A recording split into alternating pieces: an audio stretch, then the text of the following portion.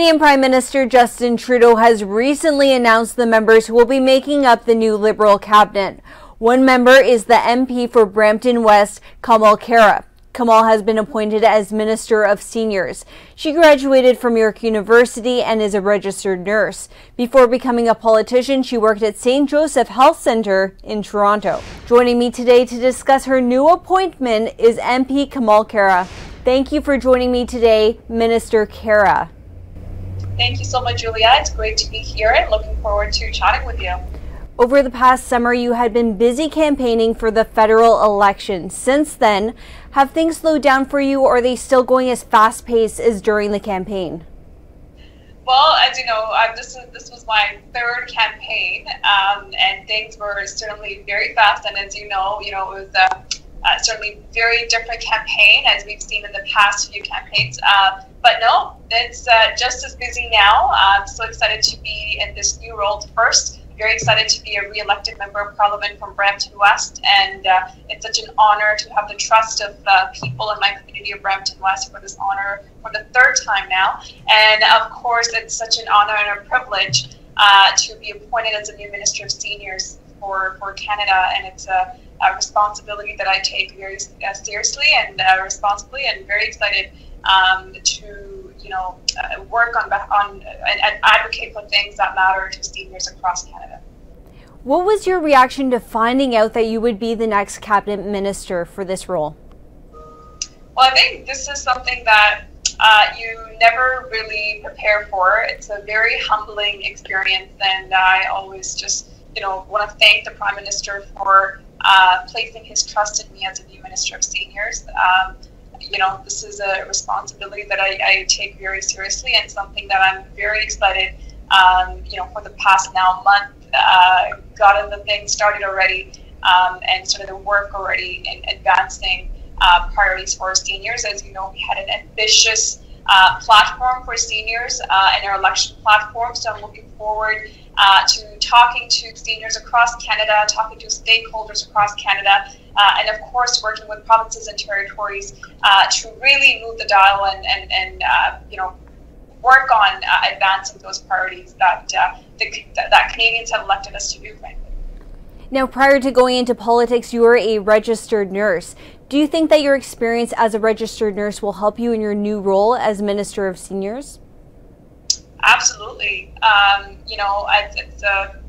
It's an honor to be, again, as I said, a member of Parliament and now new Minister of Seniors, and before that to be a registered nurse. And we've certainly seen, as you know, during this pandemic, the role that our healthcare professionals play across Canada, especially during this pandemic, and the work that they've been able to do to keep us all safe. And I think there are many similarities, and certainly I think being a registered nurse, as you may know, that during the height of the first wave, I went back to the front lines to support my community in Brampton West at the long-term care facility. That was one of the hardest hit communities in Brampton and Ontario, where Canadian Armed Forces was also called upon to be able to see firsthand the challenges that our seniors have gone through across Canada, frankly. And, that's an experience that I know will serve me extremely well in this new role. And that's something that I often think very much about, of the role that I play in advocating for those very vulnerable seniors across Canada. Now, you're obviously very passionate about your role. So what inspired you to get into politics? That's a great question. As you may know, I was actually one of the youngest members of Parliament to be elected in Liberal caucus back in 2015. I was inspired, as was I was always involved in community initiatives, and as a nurse, I was always very keen on health issues that affect all of us every single day. And I was inspired with the leadership of our Prime Minister and leader at the time in 2014. Who had this vision for Canada to ensure that we can move forward in an inclusive way, and really work towards ensuring that our middle class and those working hard to join and have the opportunities that they need. Been inspired by that leadership, and something that we've been able to do for the past 6 years to work extremely hard for my community of Brampton, which previous to us getting elected did not get the funding and did not get the attention that it needed in the past. So I'm really extremely happy that we've been able to deliver on things that matter to Bramptonians, that matter to Canadians, and look forward to, as you know, with the 44th Parliament getting right to work to ensuring that we continue to advance on priorities that matter to Canadians every single day, and frankly, what they have elected us to do. What was the road to politics like for you? Well, it's been very, from a registered nurse to now Minister of Seniors, it's been a road and experiences that have really shaped me into who I am. As you know, I'm a registered nurse by profession. I worked in an oncology department at a hospital in Toronto before I got into politics. Had the opportunity to, again, serve my community, for last 6 years. Have the opportunity to serve under different ministers as Parliamentary Secretary to the Minister of Health, as Parliamentary Secretary to the Minister of National Revenue and International Development, and now as a new Minister of Seniors. And this has been a very, it's a very crucial time for Canadians, but particularly seniors. And this is something that I take very seriously, and I look forward to getting right to work as we get our mandate letters, and of course, putting in the platform commitments that we have put forward. Now, over the pandemic, we saw the dark side of senior care in long-term care homes. I know that you were working at a hospital, but what kinds of changes do you hope to implement to improve the care of seniors in this country? Absolutely. I think this pandemic certainly has shown a light into the realities, the tragic realities of long-term care facilities across Canada. These situations actually existed long before the pandemic, but has certainly shown that particular light into what some of the most vulnerable seniors have gone through. And I actually had the opportunity to see that firsthand in my own community in Brampton, where it was one of the hardest hit communities by this pandemic, where Canadian Armed Forces members were called upon, and I was able to volunteer with the Canadian Armed Forces member and see the realities that existed, and to advocate for things that matter. So this is something that I think I'm going to take with me and ensure that, as you know, long-term care facilities it's a provincial jurisdiction. But we certainly have a responsibility to work with our provincial and territorial partners. We've given significant amount of funding to billions of dollars to provinces and territories. We have committed a significant amount in our platform, and I look forward to working with the Minister of Health, but of course with our provinces and territories, because they really are the people that deliver that care, and to support them in ways to ensure that seniors across Canada have the support that they need, and they have rules and regulations that are enforced to ensure that they are safe in the places that they stay. Outside of your role as Minister of Seniors, what are some of the issues that are important to you personally? Well, I think a lot of things, I think within the last 19 months, I think my first priority, and I think it's a priority for our government, is to finish this fight against COVID-19.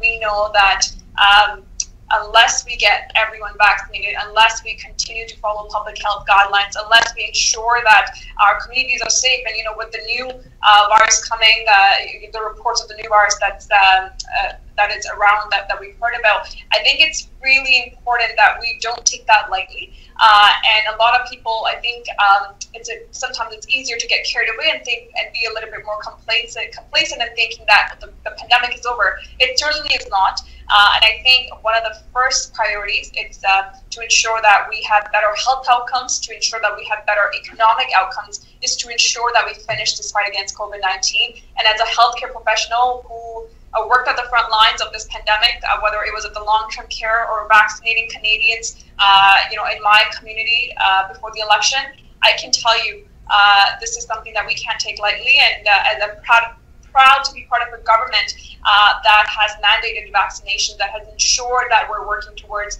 have given provinces and territories the supports that they need so that we can protect Canadians. And that is the biggest priority for me. And of course, as a registered nurse, everything related to healthcare and ensuring that healthcare workers are protected, where the places and places that they work, those that they have, they're able to work. They're able to work so that, regardless of the intimidation and other things that they come to. So we certainly have introduced legislation to do just that in the Kamal Code. So I am going to continue to working hard for seniors, for Canadians across Canada, to ensure that they're protected and that we can move forward in a meaningful way so that we have opportunities for every single Canadian.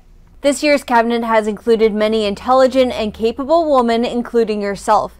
Do you think that the new era of government politics in Canada will continue to see strong women in power?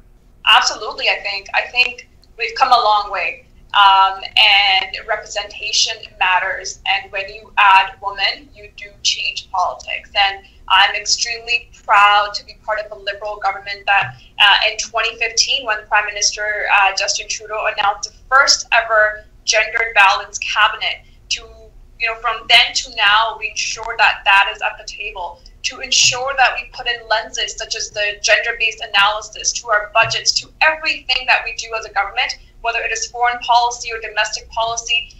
It has made an impact. And, from having now over 100 women elected in the House of Commons, to having the first ever female minister of finance, and, we've come a long way.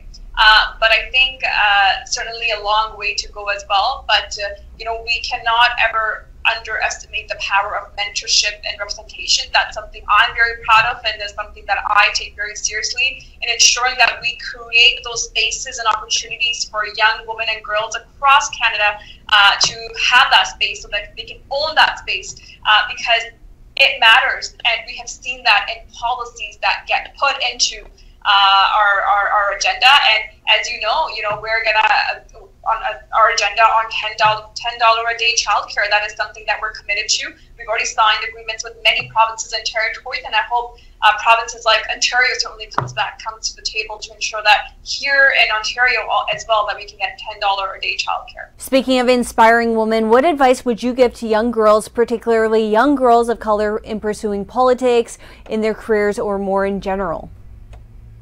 Well, to the young girls, especially young girls of color, and I sort of look back to myself when I was one of the youngest members of Parliament, and to be a young woman, an immigrant woman of color, I had as many layers of challenges, and but I can tell you, to those girls that are listening, you belong. You belong to these tables. You belong.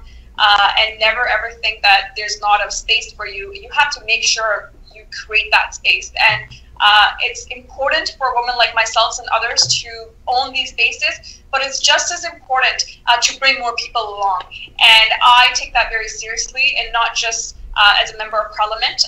Mentorship and representation matters, and that's why I ensure that even behind the scenes, whether it is in my political office or whether it is in my ministry office, that we make gender a priority. We make those spaces for young people. We make those spaces for racialized Canadians to ensure that their voices and their perspectives are at the table. And I'm going to continue to do that work so that we have more inclusive voices, because they make better choices and they have better outcomes for the entire country. Thank you for joining me today, Minister Kamal. Thank you so much, Julia. It was great having and chatting with you. Take care. And thank you to our viewers for tuning in. This is Julia Cosby, and you're watching the International News Channel. Don't forget to like, comment, subscribe to keep up to date on all of our latest content.